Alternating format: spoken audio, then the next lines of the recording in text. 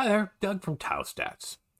In a recent video, we walked through the emission distribution of the Bittensor network at a high level. We walked through all of the steps, but when you have a video like that, you can't get into the nitty-gritty. You can't really describe every single aspect without the video getting extraordinarily long.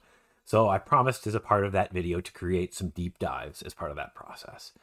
And today, our deep dive is going to be looking at how emission is distributed amongst the 32 subnets of the Bittensor network. Let's get right into it. As you may know, every 12 seconds, a tau is emitted from the Bittensor network. And that tau is distributed amongst all of the active participants inside the Bittensor network. That's 7,200 tokens a day. The first step in that breakdown of that one tau every 12 seconds is to get split between all 32 of the subnets. It's not an equal distribution. It's not like 1/32 to all of them. Each subnet is ranked on the quality of the content or the utility or the value of that subnet. And it's ranked today by the validators. The validators go through and give a rank to all of the different subnets, and that's how the emission is distributed amongst them. In that high-level video, I gave you a pie chart, and I said, like, here's how it's broken down, right? Subnet 8 gets 10%, and then there's some that get a lot less, and then there's some that get more.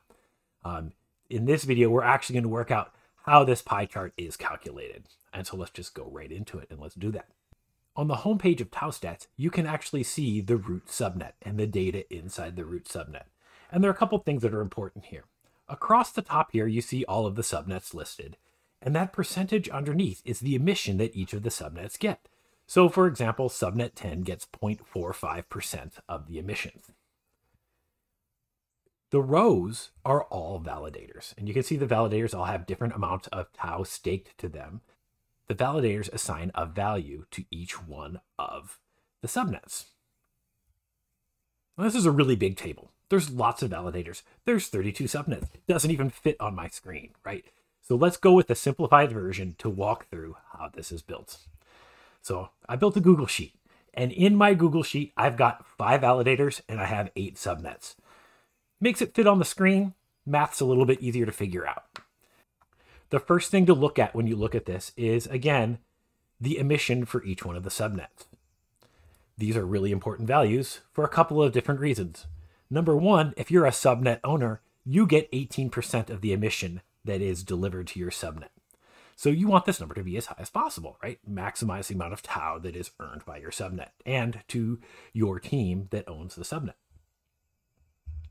The other important thing to note is that the subnet with the lowest amount of emission, in this graph, it's subnet 3 with 7%, they're at risk of being deregistered. When a new subnet wants to register, what happens is the subnet with the lowest amount of emission gets deregistered. So subnets are incentivized to get the highest amount of emission possible. Number one, it's more tau, but most importantly, they want to stay on the network. And if you have no emission, when a new subnet comes in, or low emission, when a new subnet comes in, you're the one that's going to get deregistered. So the way this math works is if you're a validator and you're on the root subnet, you can assign weights to each one of the subnets. And so in this case, this is validator number 1, and they gave percentages to each one of the subnets. And that has to add up to 1 or 100%. So if you look at this, it's 8% for subnet 1, 20% for subnet 4, etc., etc. Each validator has to do that. And then the overall weight, the overall score for a subnet is a weighted average.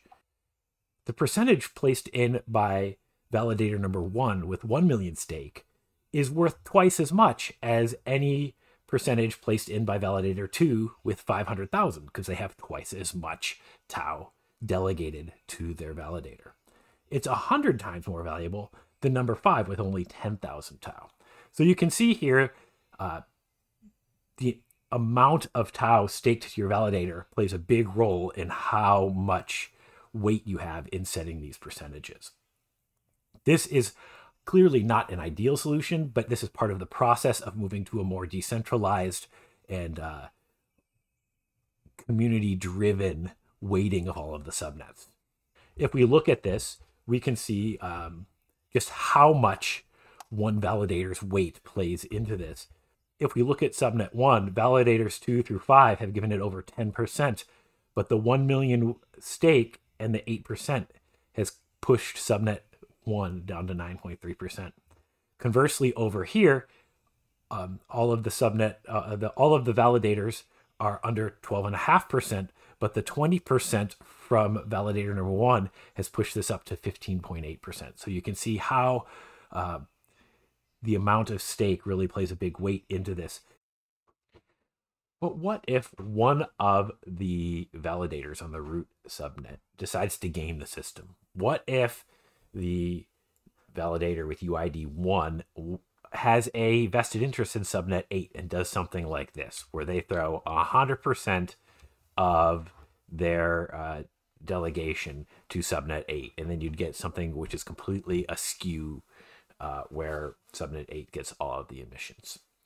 This can't happen due to the Yuma Consensus. The Yuma Consensus is the magic behind the system, and it ensures that all of the validators placing these weights in the root subnet are in general agreement with one another. So if one of these percentages is out of whack, the Yuma Consensus takes care of that and averages it back towards more of the median of the values, preventing one of the validators from gaming the system. And we've seen this happen where some of the validators give certain subnets a high amount, and then they change it to a low amount, and it actually doesn't change the emissions to the different subnets because the Yuma Consensus smooths that out.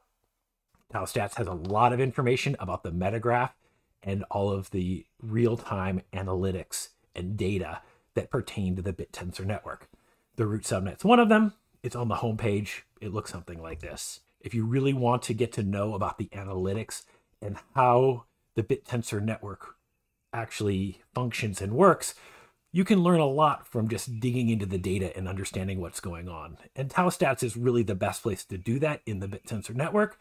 You can visit us at taustats.io. We've got a Discord channel, and we're starting to create videos like this to help you understand how the Bittensor network actually functions. Thanks for watching, and subscribe to our channel so you can get more videos like this one.